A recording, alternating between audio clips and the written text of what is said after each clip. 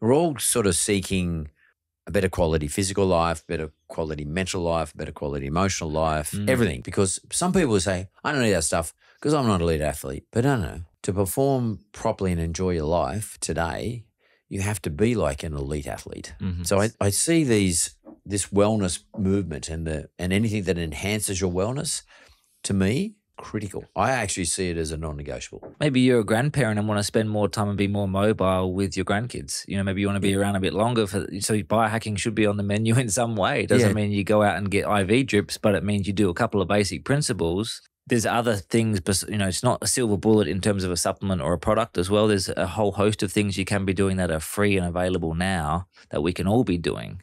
But yeah, different motives for different people. If you're a young startup, CEO or something of that nature, or, you're in your mid 50s and you just want to stay as sharp as you were in your 30s, why would you not want that?